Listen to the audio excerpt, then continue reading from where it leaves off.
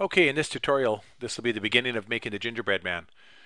And the first thing I'm going to do is hit the 5 on the number pad to switch out of perspective view.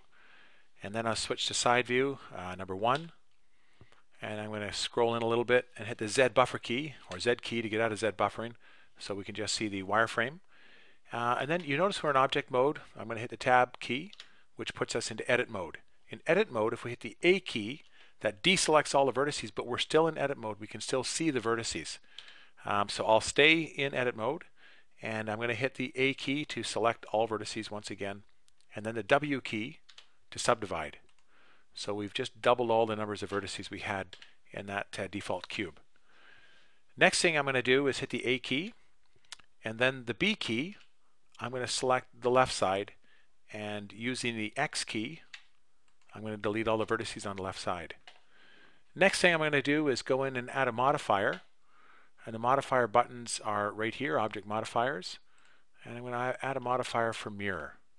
And what that'll do is recreate exactly anything on this side that we create on the side that we're working on. So I'll use the C key this time just to be a little bit tricky. And hit the escape key to get out of the select mode. Use the extrude button, which is E, to pull the arms out a little bit. E one more time, and that's pretty good for the arms. Might be a little bit long. Maybe I'll just drag that back in a little bit.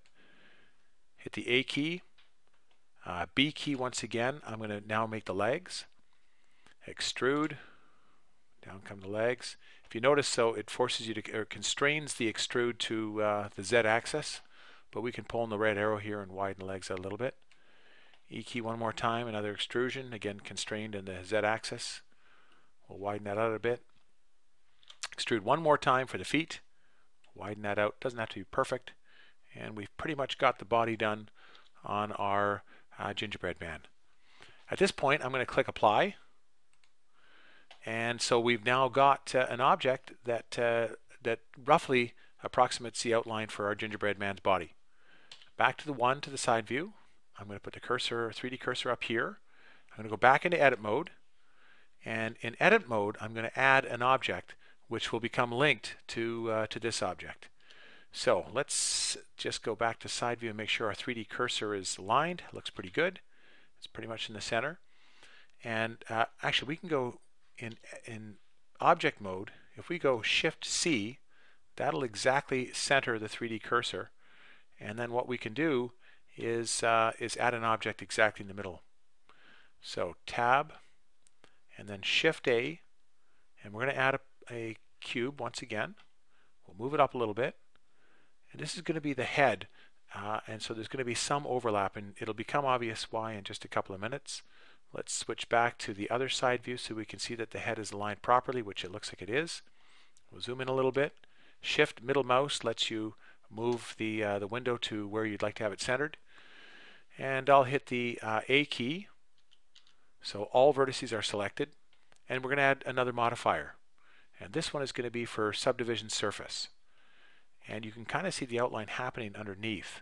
Even if I hit the tab button, you can still see that. You actually can see it better. We'll set view to 3 and render to 4. And now what we've got, if we switch to object mode, you can see that we've got something that is actually starting to look pretty good. We do need to narrow it down a little bit. It's a little bit wide.